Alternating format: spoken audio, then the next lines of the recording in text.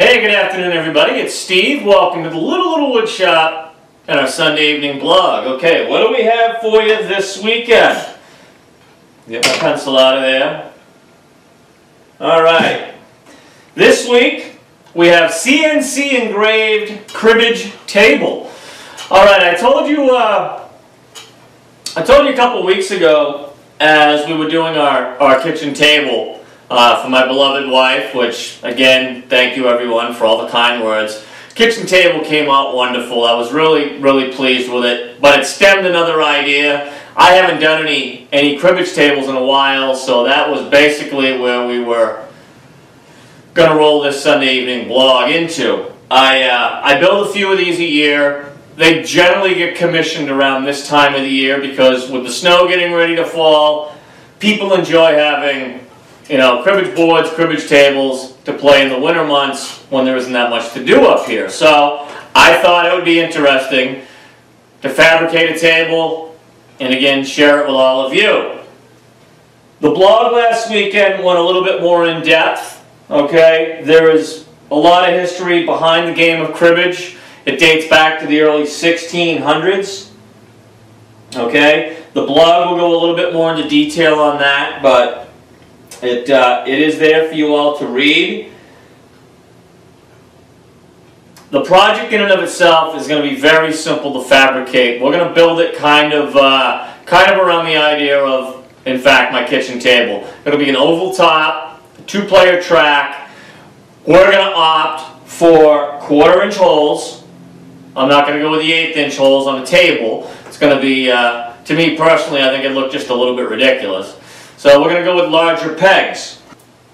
We're going to show you step by step in VCarve Pro from here how to go in, how to lay your track out. We've done other cribbage boards before, so basically it's going to almost be the same, except for the fact your peg holes are larger. You're no longer a board, a cribbage board, you're a physical table, and we're going to put some type of structure under it. Whether it be in this case, we're going to be using wild forage materials, one to keep the cost down. What you see in front of you right here is the actual top itself. My material here is measuring 36 by 27. I think we're going to do like 32, 34 by no more than 24 in height.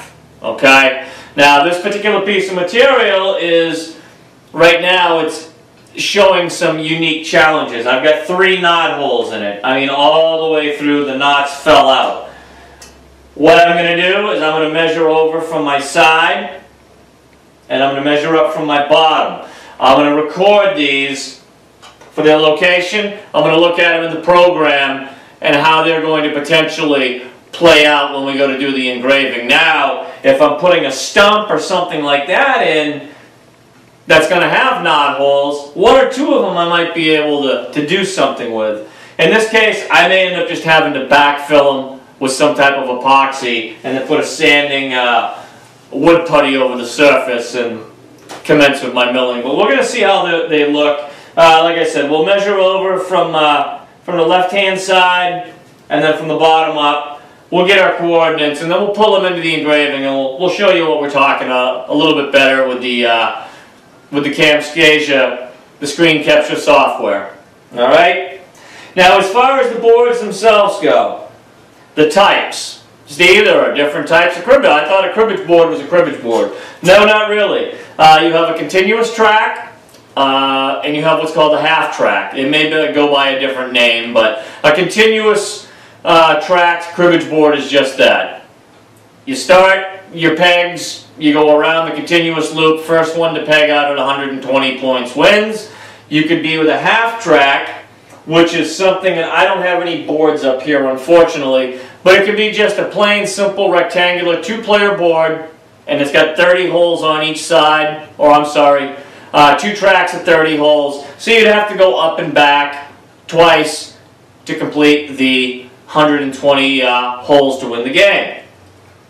Flat boards, hinge boards. Now a hinge board can, much like a flat board, it can be continuous or it can be a half track. However, with a hinge board, you generally have a hollow pocket on the bottom so that when you open it up, you can store your pegs and your cards underneath. There is the travel board. These are small little bring in the car, bring in your carry-on, play them on the plane, play them at the maybe at the airport as you're waiting for your flight.